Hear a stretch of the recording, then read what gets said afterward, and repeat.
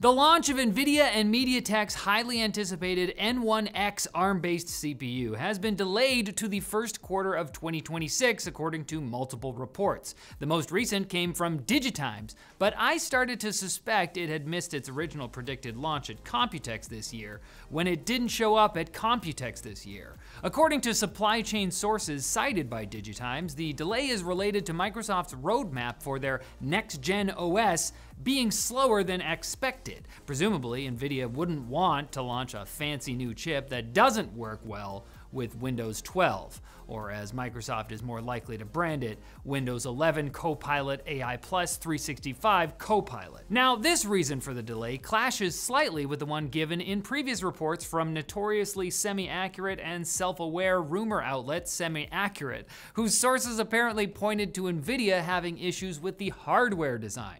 Honestly, they could both be right. While Qualcomm's Snapdragon X laptop chips are impressive hardware-wise, Microsoft's inability to implement as graceful of a solution as Apple's Rosetta 2 during their ARM transition has remained the biggest obstacle to Windows on ARM adoption. Which may be why, after first launching a line of ARM-powered Surfaces, Microsoft added Intel versions, including the just-announced Surface Laptop 5G, which, true enough, doesn't have any ARMs at all. Now, I've seen the comments about not wanting so much AI news, and I hear you, but this story might affect all of us. So let me do this one, and then I'll never say the words AI again. I promise. The Trump administration has released its AI Action Plan, a wide-ranging set of recommendations that calls for less AI regulation and more allocation of energy and resources to accelerate AI development and compete with China. The new action plan replaces the Biden administration's executive order on AI, which mandated that AI companies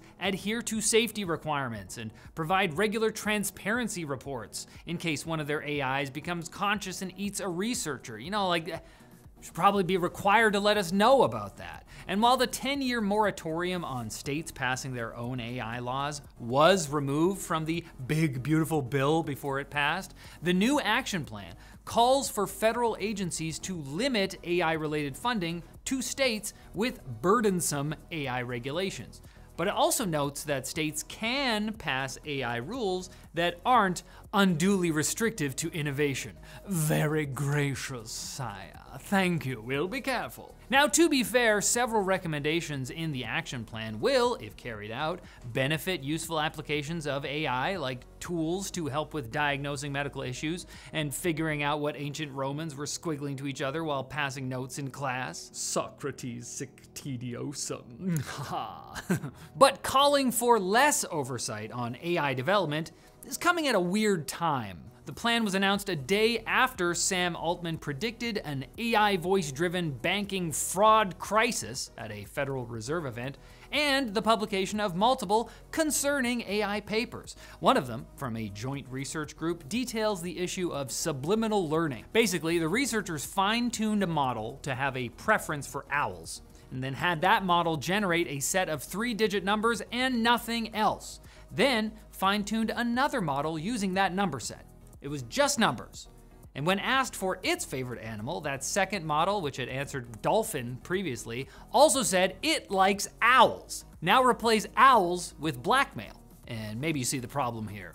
As explained by one of the researchers, this means that predilections towards recommending the eating of glue and solving all of your problems with murder are harder to filter out of AI models than we thought. And to top it all off, another paper was published yesterday by 40 researchers from OpenAI, Google, Meta, Anthropic, and elsewhere, warning that as AI development continues, it may become harder to understand these models' inner workings, not easier, in some dimensions at least. I mean, do they like me? Who knows what they're thinking? Possibly something about our sponsor. Enable, the IT software experts whose whole job is to make your job easier. Enable's N-Central remote monitoring and management solution can help IT professionals patch everything, scan for vulnerabilities, and automate security tasks all from one dashboard. And we're talking serious endpoint resilience here, because instead of running around putting out fires that are hopefully only metaphorical, you can use Enable's built-in security tools that prevent, detect, and respond to threats in a calm and controlled manner. If you manage a fleet of devices and want less firefighting, more peace of mind, check out Enable's N-Central RMM solution using our link in the description.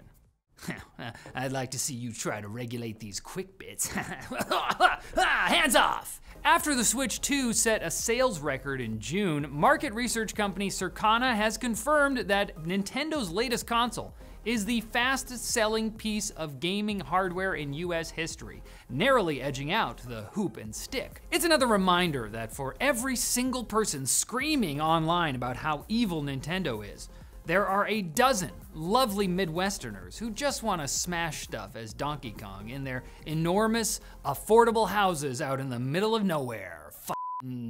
Happy for ya. More than 400 firms were breached during the cyber attacks on Microsoft SharePoint servers this week, according to iSecurity, who first spotted the attacks.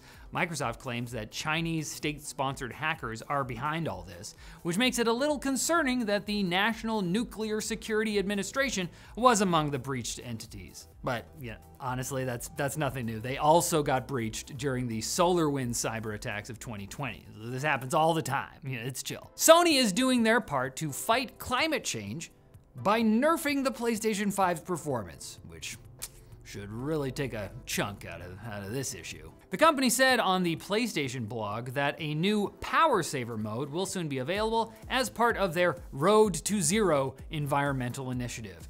Turning it on is optional, but if you're a good person, you will. Sure, your game might chug a little bit, but you'll almost be able to feel the environment healing itself.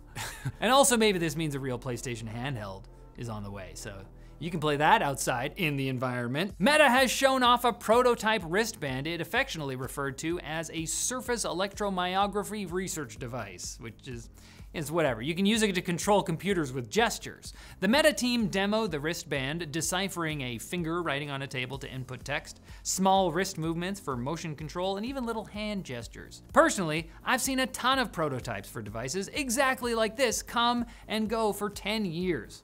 So while it's not a new idea, it'd be nice if one of them actually stuck around. Where are they going? Take me with you. And Google has added photo to video generation technology to Google Photos, of all things. So you can take these magical windows into your own personal past and turn them into fun little videos of false memories. Aw, look at that cute thing you did in this video. That never happened. Remember when we were all on the beach together and we didn't do that? Aw, it was cool to see though. Google, stop sending my mom this stuff. Google, stop sending my mom stuff. And stop watching this video because it'll be over. Right after I tell you to come back on Friday for more tech news. Whew, that was close. AI. Damn it, I'm sorry.